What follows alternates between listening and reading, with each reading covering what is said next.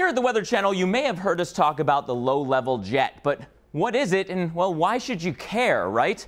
Well, first, here's what you need to know. The low-level jet is this corridor of fast-moving winds. It moves horizontally above the Earth, but it's pretty low to the ground, hence the low-level part of things.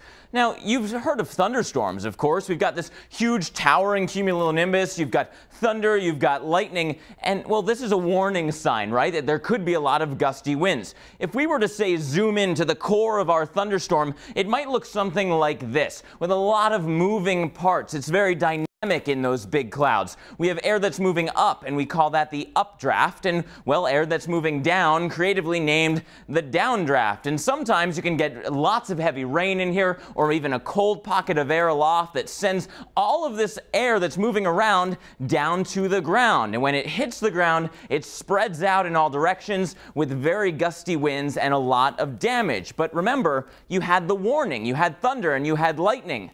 When the low-level jet is involved, you don't get all that warning. It might look just like an everyday, regular old stratiform rain cloud.